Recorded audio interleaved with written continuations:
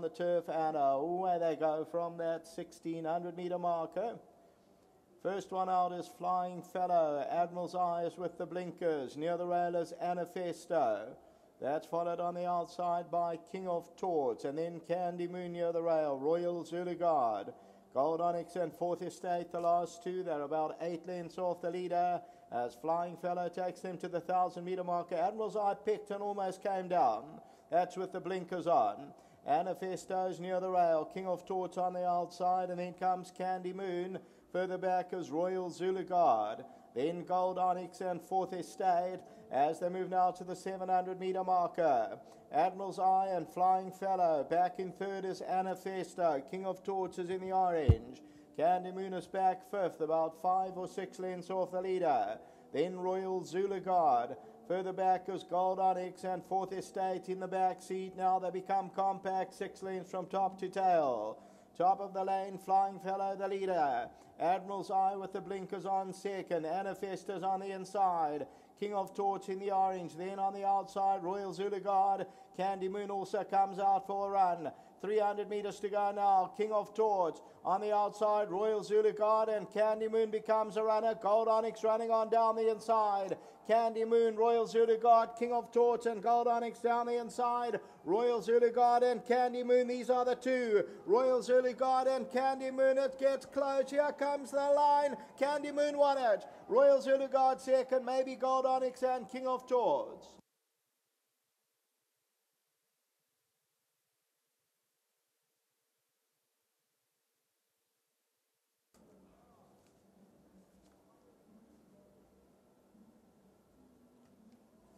Number 3, not in your picture just yet. Candy Moon's going to make it another victory here. And they win it well. A stable bang in form, that of Paul Gadsby, will just win it. They end up winning it about a half head. Number 3, Candy Moon. Second, number 7, Royal Zulu Guard.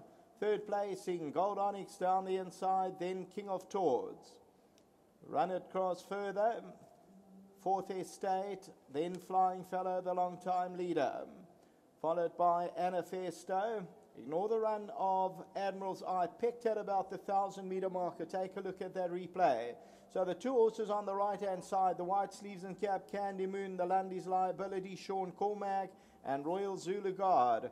And they go eyeball to eyeball over the last 200 meters, and you'll find Candy Moon will just prevail by a half head, recording his 6th win from 18 outings, and he just makes it home. That's the 8th and last. Craig Peters signing off.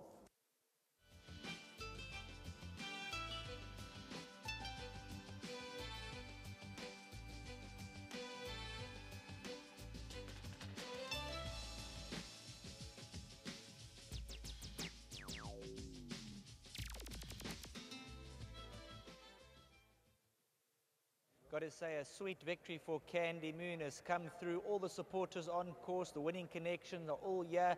They're going to be over the moon, and this horse has delivered. Yeah, you know, as I said early on, it wasn't quite cut and dry, and it was a competitive race. You know, the second horse on his day, he's a very tough competitor. Few issues in the race, which just, you know, out of the blue, but eventually once I'd straightened and got my run, it presented a really nice clear run for me, and he did the rest. That last 150 at a right royal battle?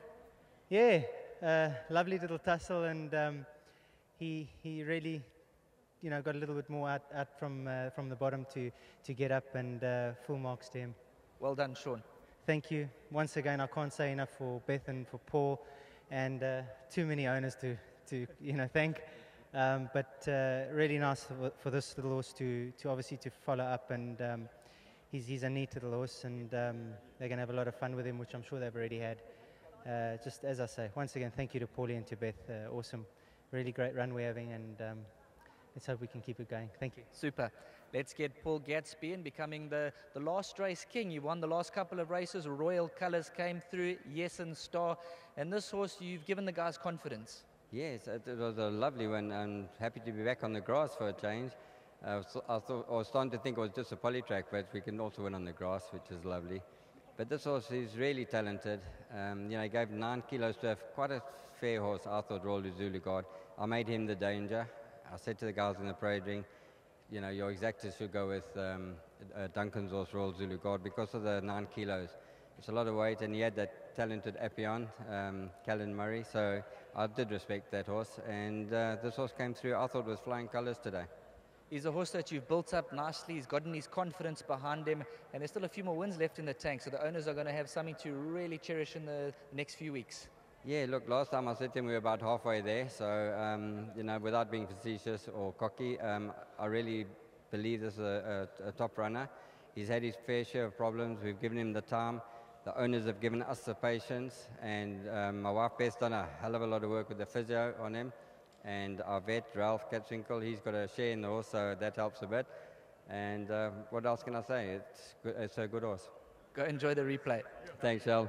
Now the whole team, if you want to all string into here, we've got a team of the owners on course. They dressed for success, you are ready for action, and Candy Moon has not let you guys down. Absolutely not, Sheldon. And thank you, Sean, for giving us a heads up, heads down ride. It was actually a beautiful ride.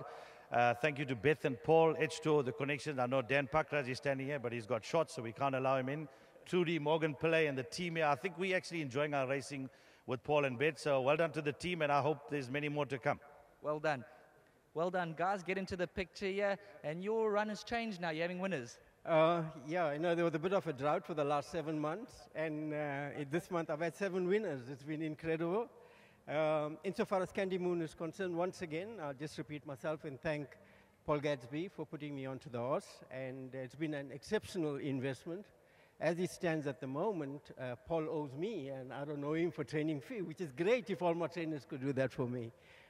Last but not least, I'd like to thank Beth, who actually does all the work on Candy Moon, not Paul. Beth is the one who's made it possible. And to all my partners who are here, well done. And to my partners who are not here, well done as well. Thank you. Final say? Yeah, just win number 45. I missed 44 with Candy Moon 2 weeks ago. And thanks to Beth, thanks to Paul, Sean Cormack, gutsy horse. 6 wins, that's very nice. Thank you. Congratulations. Final word there, man. We've got the whole team, so we'll save the best for last. Okay, I just want to say thank you to the jockey, Sean Cormack, and well done. Congratulations. Thanks.